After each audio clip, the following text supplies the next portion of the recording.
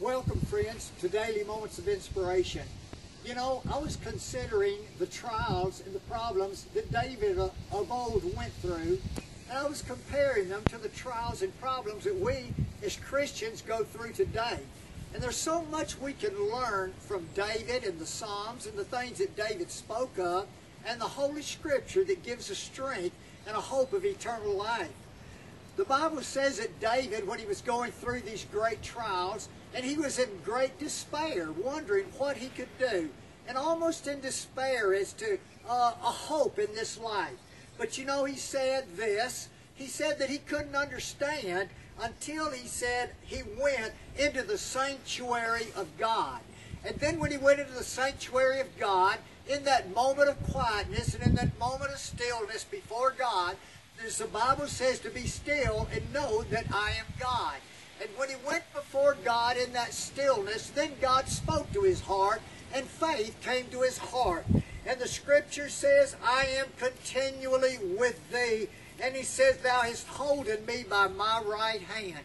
I think about how that Jesus Christ said, I will never leave you, and I will never forsake you, but I will be with you always, even unto the end of the world.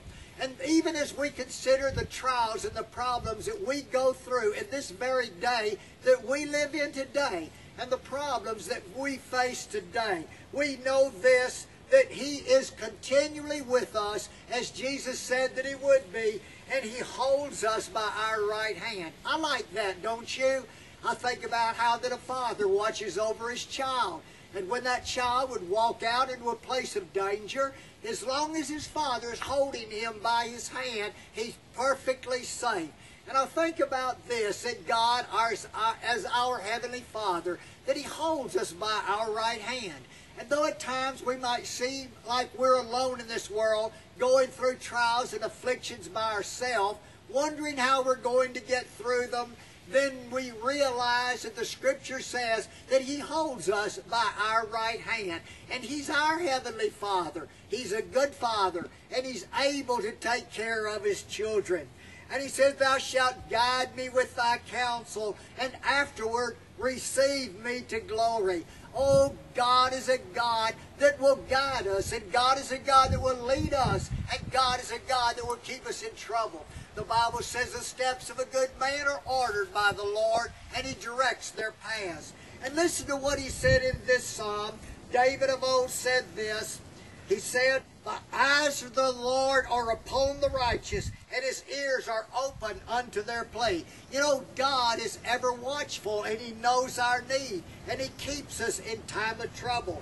And then he says, for this, every one that is godly shall pray unto thee in a time when thou mayest be found. Surely in the floods of great waters they shall not come nigh unto him.